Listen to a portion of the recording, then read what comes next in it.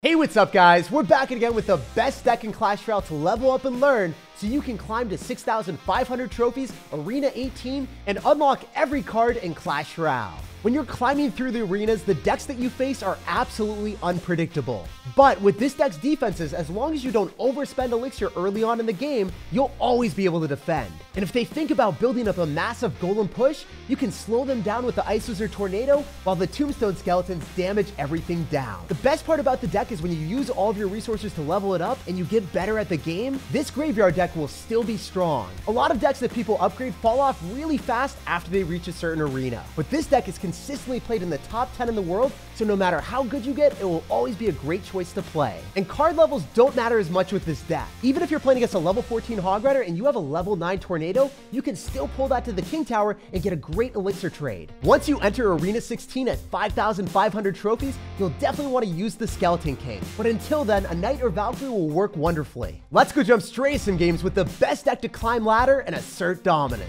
Thanks to everyone that's using creator code SirTag to support the channel. Alright, so jump into the game against the Dark Ghost. We never want to be the person that makes the first play with this deck. If you do and you go in for an aggressive graveyard too early on, sometimes your opponent can just punish you on the other side. Let's say you go in for a graveyard plus a baby dragon. That's going to cost almost your entire elixir bank, 9 elixir. And if you go in for a poison, that's going to cost you 13. You have no elixir to defend if that's the case. So your opponent can apply opposite lane aggression, maybe defend with a Goblin Gang, and then take your tower while you do like maybe 1,000 damage with your graveyard. It's never a trade that you want to take. So this guy is going to have 3 Musketeers with an Ice Golem, with a Monk. Okay, so the good thing about our deck is since we've got Poison and no Fireball, you're able to get a lot of value against Monks. Even if he goes in for a Heal Spirit, he's not going to be able to heal up his Musketeers, and the Musketeers will die here. He's going to do a lot of damage. But, you know, it's not the end of the world when we take 500 damage at the start of the game. We give him a well played because he definitely deserved to earn that damage. And he tried to go in for some cheeky strategy with the Heal Spirit at the river. A lot of people on ladder will do some gimmickry, aggressive strategies. And when you've got this graveyard deck, no matter what they're playing, you're probably going to be able to defend if you play it well enough. So he also stops the baby dragon from crossing the river, and the reason that he did that is he didn't want the baby dragon to tank for the graveyard. So then his princess tower is able to focus on my graveyard skeletons, so he's able to get a lot cleaner of a defense. Also, since everyone's running Monk and Phoenix, you can distract the Phoenix with the Tombstone. Monk doesn't do reflection damage against anything in your deck besides Ice Wizard and Baby Dragon, which doesn't really matter because your Wink Edition is going to be the big graveyard getting on top of the tower to deal all of your damage. So I'm going to go in for a Barbarian Barrel here, and the reason why I do that is it's going to tank for the skeleton, so it's actually going to be kind of a pseudo Wink Edition. I'm going to go in for a Baby Dragon here, and then I'm going to go in for a Graveyard. And if you see someone go for an Elixir Collector in the back, you can Graveyard directly on top of the Elixir Collector, and then the skeletons will fully surround it. So no matter what version of deck that they've got with 3 Musketeers, it's practically impossible for them to fully counter the Graveyard Skeleton. You guys noticed that he dropped, you know, his 3 Elixir Royal Ghost, but it didn't matter. The Ghost got ghosted by the skeletons, and the skeletons went onto the Elixir Collector instead. Also, if we really want to, I think I'm just going to go for a Poison here so we can kill the Musketeers. And I'm going to go in for an Ice Wizard on top of the Royal Ghost, hopefully.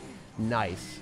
So I won't take too much damage here. I'm expecting him to make a prediction on my Barbarian Barrel, so I'm not going to go and give him a free Monk Barbarian Barrel. It always reflects back the Barbarian Barrel, so you have to wait for the Monk ability to pass. And then I can go in for a Barbarian Barrel to pull back the annoying Elite Barbarians so they can't break through. If you guys are ever struggling against Mega Knight or Elite Barbarians or Bridge Spam, this might be the best deck in the game to counter it. Especially since you have Tornado, so you're able to get some juicy King activations as well. I'm going to go in for a Poison, and then I can maybe go in for a Graveyard if we get the right opportunity. He's still playing well enough to not give me too many of those. So I'm going to Baby Dragon on top of the Musketeer when it's in vicinity of my tower, and then I'm immediately going to go for a Graveyard because the Ice Golem isn't going to give him too much value. High chance he goes in for like a Monk and then maybe even like Elite Barbarians or something, but the Baby Dragon's going to splash onto the tower, and the Skeletons are surrounding him. Let's go. The Barbarian locks onto the tower to deal even more damage, and I can Tornado so then the Monk can't lock onto my Barbarian. But at the same time, I, kind of tornadoed the Ice Golem to block my Barbarian. So the plan was there. The execution, maybe not the best. It's totally fine. I can Poison on top of the Musketeers. They should die inside the Poison because the Poison slows them down. So it's going to make our opponent frown a little bit. I want to go for the Baby Dragon in the far back. So if he clicks the Monk ability, he can't reflect back the Baby Dragon shots. And then I'm going to go in for a Tombstone. Definitely in a Barbarian Barrel on top of the Heal Spirit so it can't, heal up the Musketeer or anything like that. And I can go for an Ice Wizard and maybe just defend with Ice Wizard. I don't want to spend any extra elixir there. Even if we eat the Musketeer damage, it's not the end of the world because I want to be able to conserve my elixir advantage so then I can go in for a Graveyard. So that's pretty important to do in these types of situations when you know that your opponent has 3 Musketeers. If they get enough elixir for the 3 Musketeers, they can decimate your Baby Dragon and then defend the graveyard way faster. But since I had elixir advantage, I was able to go in for that graveyard just a little bit faster completely encapsulate his musketeers inside the poison and make sure that he loses them here. So this tornado and make sure he just goes in for a monk at the river, unsupported, without any friends, without any companions in life. And I think we can go in for another graveyard here and just walk with a win. Even if he goes in for the monk ability, the best part about this is I'm up so much elixir and I can do such a cost-efficient defense with the tombstone that I can just throw more graveyards at him. And as I said, this deck works really well in double and triple elixir because this guy was trying to waddle his way through with elite barbarians and bridge spam. He was always going face first into tombstones, ice wizards, and tornadoes. And I was able to get directly on his tower with my graveyard skeletons to feast for that delicious damage. All right, we got another one against JJ Cool. What's up? This sounds like the type of player to be DJing while dropping the Mega Knights at the river. Let's see if he does it. I want to see Panic at the Disco, man. Spam everything you got. Okay, so me cycling the knight in the back probably wasn't the right strategy. Whenever you see skeletons, you can kind of ignore them because they don't do tower damage to you.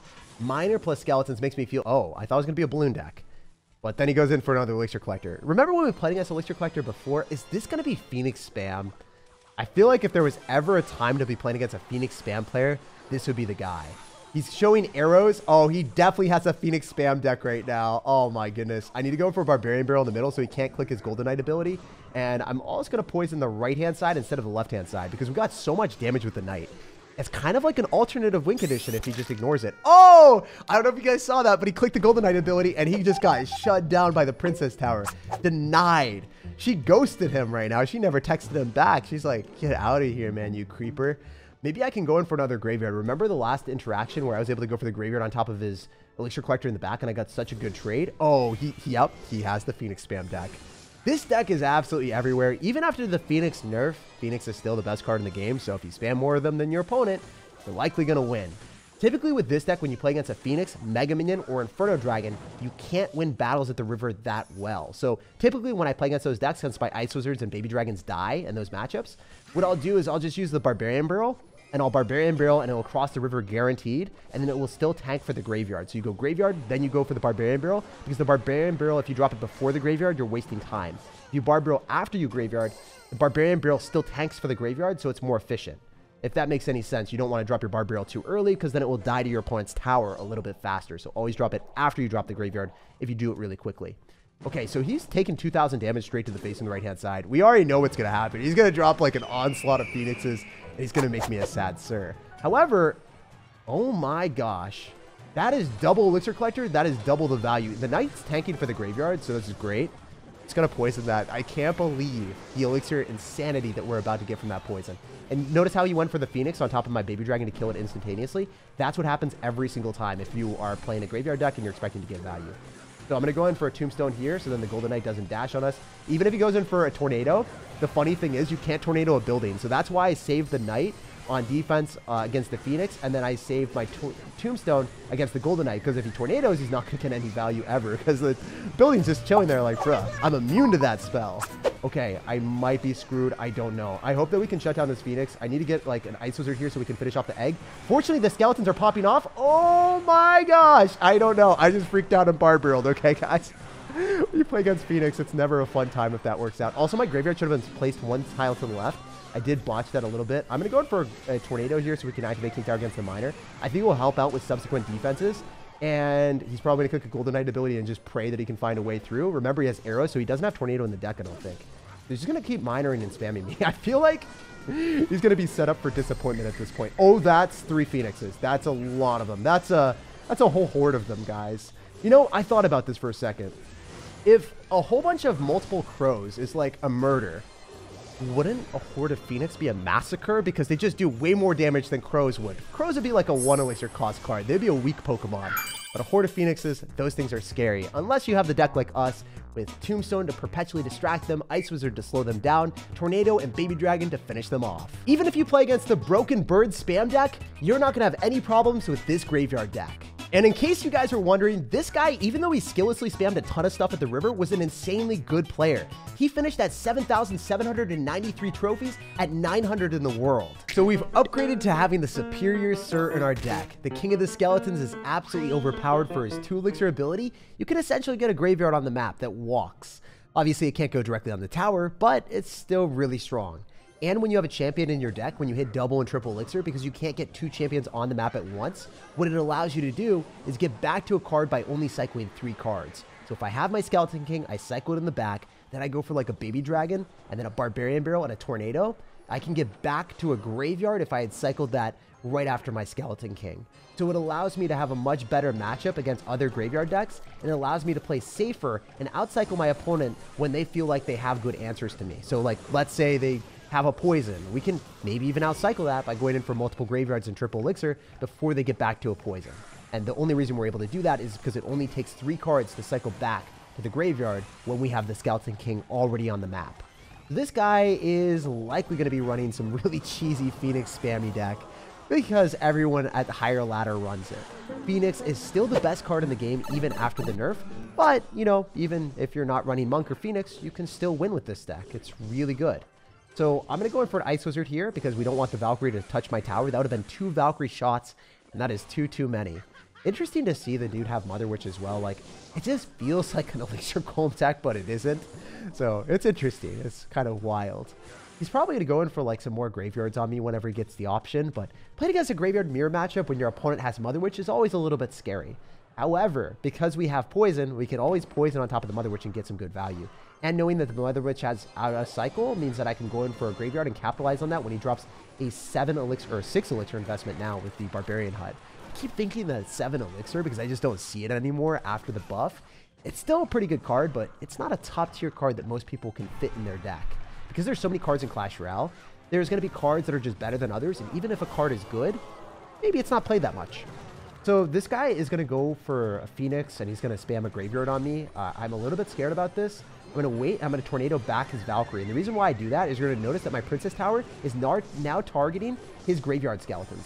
And if that happens, then we're able to clean up the graveyard a lot easier because there's no tank for the graveyard. We're not wasting all of our Princess shots on those sometimes skeletons that are on the outside corner. Our tower is able to focus those off instead. Pretty important stuff to do. The tombstone in the back is nice too because that's going to be able to prevent the graveyard skeletons from stocking up on our tower. So even though this guy's got Mother Witch, we might have a better counter to graveyard with our tombstone. I don't like going in for poisons very often simply because if I do, then I'm kind of relinquishing the fact that, you know, I can't go for a poison on offense against a Mother Witch. Okay, so he's going in for another Mother Witch here. I'm just going to click the Skeleton King ability so we can distract the Phoenix for a little bit longer. He's going to stack up multiple Phoenixes. Okay, I've had enough of the shenanigans. I'm poisoning. Poison kills the Phoenix egg, and it kills the Phoenix egg on your opponent's side of the map too. So in case you didn't know that, now you know, definitely do that.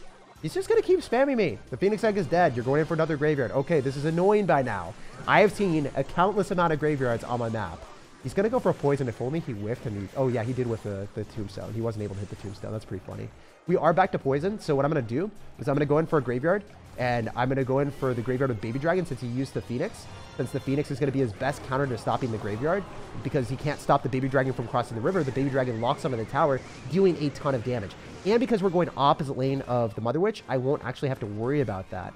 The Mother Witch is going to give him damage, but not on the side that he wants. So it's pretty funny that he's continuously to do that spam. I can go in for another tornado so we can pull back the Valkyrie, and I think that the Phoenix Egg is going to take the precedence, unfortunately, but it's fine. As long as the Phoenix Egg dies, that's actually a little bit better for us, actually. I didn't think about that. I was like, wow, it's unfortunate we're targeting the Phoenix Egg, but if that Phoenix Egg wasn't targeted, we might have just lost the game. He's going to stop this Baby Dragon from crossing the river, there's no doubt. Yeah, that's what he should have done earlier, but he didn't do it. I'm going to go in for a Skeleton King ability, and then I'm going to go for poison. The reason why I go for a Skeleton King ability right into the Mother Witch is because it doesn't necessarily matter. Maybe even better for me to do that if you think about it, because if we go in for the Skeleton King ability into that and he gets cloned up little piggies, it's not going to do much damage to us. I'm not poisoning when he wants me to, just because if I poison on defense, then I'm not able to save the poison for the Mother Witch. I said this before, it's just I want to reiterate it again. Wait, the Skeleton King crossed the river. Now the Skeleton King is going to be tanking for the graveyard skeletons. Oh, he messed up with a Valkyrie just a tad bit later. It cost him the entire game. And that's why I was tornadoing back his Valkyries, and whenever he was going in for a graveyard with stuff at the river, I always made sure to tornado it back so it wasn't tanking for the graveyard skeletons. The one time he messed up and let my Skeleton King through to tank for the graveyard, that was the end of our friend. Even if your opponent's using Phoenix, Mother Witch with graveyard poison, you can still win with the original graveyard splash shard. All right, it's time to see if we can keep it up with the Skeleton King. You guys know the deal. This is one of my favorite cards to play and one of my most miserable, hated cards to play against. The 2 elixir ability pops off with serious value every single time. I kind of wanted to like let the Royal Ghost go in the right-hand side and not necessarily care that much, but if I had done that, he might have supported the Royal Ghost with something else, so then I couldn't have activated King Tower. Like, if he sees a Skeleton King cycled in the back and he's good at the game, he knows that I'm going to try to do something with that Royal Ghost on the other side that I'm not trying to defend. So he's going to lose his Hunter. He's going to log it. Okay, he's still going to lose the Hunter. So he didn't want the Skeleton King to survive at any remnants of HP, because if I had that still stay alive, I would have been able to go in for the ability and make it really bad for our opponent. Okay, the Baby Dragon isn't able to go in for a Graveyard right now because I obviously don't have a Graveyard in cycle, so I just have to chill. Maybe go for the Ice Wizard, and then going in for a Royal Ghost wouldn't even matter because he's going to have a Royal Giant deck. Oh, that makes sense. I was wondering why he was so lackadaisically cycling his Royal Ghost there and not carrying, and, you know, it checks out. This guy doesn't care because he doesn't need to carry. If he activates King Tower, he's got the Royal Giant to shoot across the river. Okay, so the Ice Wizard is going to give us some damage with the Barbarian Barrel tanking. We got the full bar, the Mobile Gaming Athlete, the Skeleton King. Maybe we can go in for a Graveyard when we get the chance. It's hard for us to go and click the Skeleton King ability and get value here. It might be able to kill the Fisherman. I'm hoping that at least kills the Fisherman. If I drop 2 elixir, that's full bar, and doesn't kill the Fisherman, I'm going to be so sad. I think we're okay here. I can get a Tombstone down and then block the Royal Giant and push it back. It's probably going to log this, but it's fine. It's still going to be able to kill the RG without any damage, I think. Don't disappoint me. Okay, good job. So we're losing the game by 500 HP. I think that Royal Giant might be one of the more difficult matchups with this deck, but since you end up having the Tombstone and maybe like the Skeleton King Ice Wizard, you will be able to find ways of defending. It's just difficult because if they log or Electro Spear on the Tombstone Skeletons, you don't have that much more damage per second or distractions. But if their Electro Spirit's out of cycle, you gotta take advantage of that and try to Graveyard them, so then they can't get many good trades. Like, he's gonna try to go and get some counter push here, maybe in the right-hand side, but he's gonna have like a dissected push. You would kind of want your Royal Giant to be supported by the Royal Ghost, but since it's in opposite sides, this is going very well for us. Also, I can activate King Tower here. It's, as I said, it's not going to matter that much, but it will help out against people going in for like Royal Ghosts in the future. So just something to keep in mind. Even against Royal Giant, if you are able to defend for a 3-for-3 trade, just activate King Tower. It might come out clutch in the end. So I'm going to go in for the Skeleton King ability and then try to get the Baby Dragon to lock on the tower. Let's go! It's also hitting the Hunter and the tower. That's exactly what we needed. Finishes off the Hunter. You kind of need to go opposite lane in this matchup. If they are going same side as you and they're defending and then they're getting too much counter push, you're going to lose the game every time. It's just something that I learned. It's not necessarily the most fun way to lose. I'm going to Tornado so we can pull everything back. I think the Skeletons will come up clutch here, depending on what happens. I need that Royal Ghost to die. All right, I'm going to go in for a Graveyard here with the Skeleton King tanking. I'm going to try to get a lot of souls collected with the Skeleton King. If he doesn't play this well and he lets it cross the river, we could get a W. Okay, that Bar Barrel might have been a bit risky. I could lose this game because of that Barbarian Barrel, but I'm going to try to just all in here and see what happens. Skeleton King's still alive. We're going to get the Skeleton Kings collecting all the souls, and it's going to be able to get so many hits. Let's go. Wow. Holy, I think all he had to do was lightning me there and he would have won. I was saying that Barbarian Barrel was risky because I had no answer to the Royal Ghost, but the Barbarian Barrel was what won me the game. The Fisherman pulled the Barbarian Barrel instead of the Skeleton King, allowing the Skeleton King to lock directly on the tower, dealing over 1,000 damage. As you guys can see, Skeleton King is one of the most clutch cards in the game and way better than Knight and Valkyrie on offense because it can take an entire tower by itself. Even top-tier Royal Giant players like this guy with a legacy best of over 7,800 trophies really have to respect the Skeleton King spam or they'll lose absolutely everything. Like, subscribe for more daily videos, and I hope you have an amazing rest of your day.